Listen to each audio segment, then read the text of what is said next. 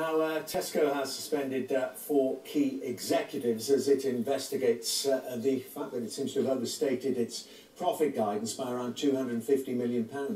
Antony Welfare is a retail expert and author of the Retail Handbook. He joins us now from our central London studio. Very good to talk to you. Just how serious do you think this could be and could get for Tesco? I think this is very serious. It's shocking to hear the news this morning. You know, it's £250 million. It's a massive error. It's 25% of the predicted profit, which is much more than anybody would expect from a FTSE 100. So, potentially very serious. Tesco has called in accountants and lawyers to investigate it itself. Do you think it can remain that way, given just how important Tesco is to the FTSE 100, just how many investors there are in Tesco and their concerns about the share price? I think the new chief exec has reacted well. He's getting an independent inquiry, he's bringing in the solicitors, he's bringing in the accountants. So he's making the right moves, and, you know, to be fair to him, he wasn't around, by the looks of what the information we have, when it actually happened. So he's starting, you know, his new life in Tesco with doing the right things and making sure that the finance and the actual information and accounting is correct.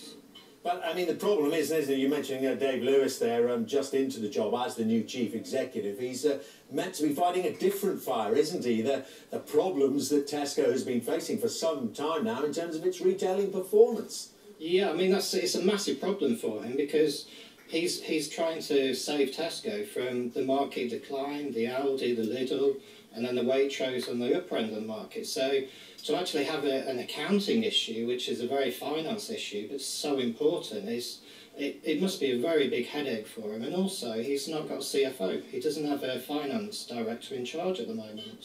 Well, that seems a bit of an oversight for a company that's the size. I mean, OK, he couldn't have anticipated this happening on his watch or him uncovering it, but nevertheless, a company that size, it must be fairly unusual not to have a finance director in place.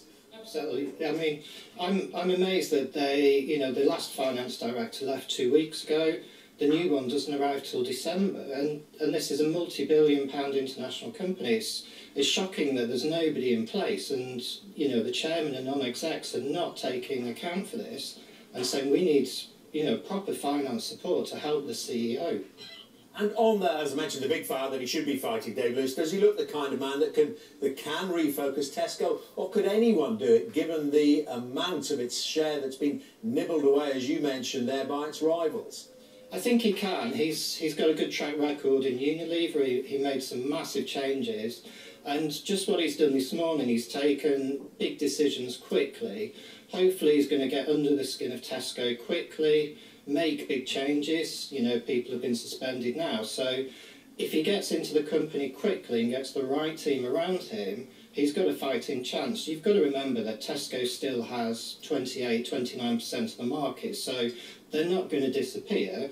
They've just got big problems that they need to sort out over the next few months. What's your sense, I mean, knowing him, Mr. Welfare, of what he'll do? I mean, you know, have they got too much big retail space now? They're going to focus online, expand more overseas. What do you think he's going to focus on? I think he'll very much focus on back to the customer. The store standards have slipped over the last few years, so making sure that when you go into a Tesco store, you've got good service, good product, the stores are clean and tidy.